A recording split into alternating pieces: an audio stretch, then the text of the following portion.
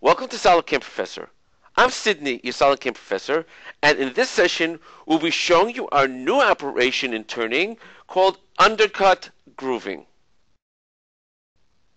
If we take a look at this part over here, you'll note that this is one area over here that has a groove that is actually undercut in the surface over here.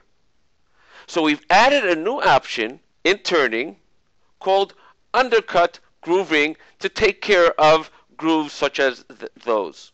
Now this operation is based on our regular grooving operation.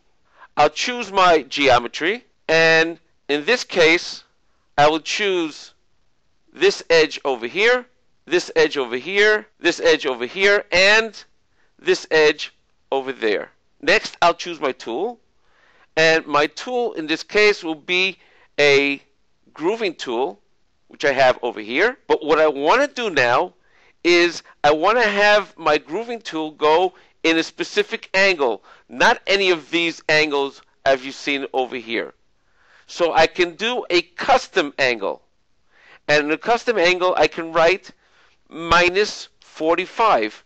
As you see, the tool now will be in a 45-degree angle to approach that particular groove. My levels area, I'll have my safety distance at 0.5. Now in my technology, we have again our working type, either rough or profile, and I'll choose rough. And as you can see again, my windows are really clean. All I have are 3 tabs here all together. We have 0.2 millimeters for our offset in the X direction and in the Z direction as well. Now when we go into our rough area, I'll be choosing, instead of single, we have single or constant.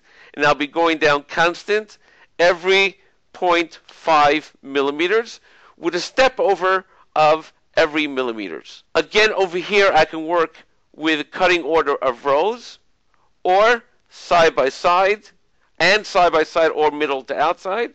And in my semi-finish, we can use our new option, as I've explained also in our grooving operation, of advance down only.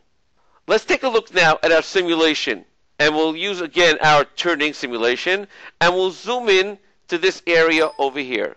You see now the tool will come down at an angle, because we're using that angle tool, and it'll work exactly inside that undercut groove. This is allowed using our regular grooving tools, but now we support undercut for this.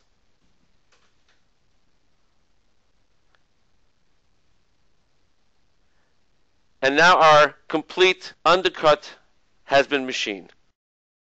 Thank you for joining us on SolidCAM Professor. Take care and have a nice day.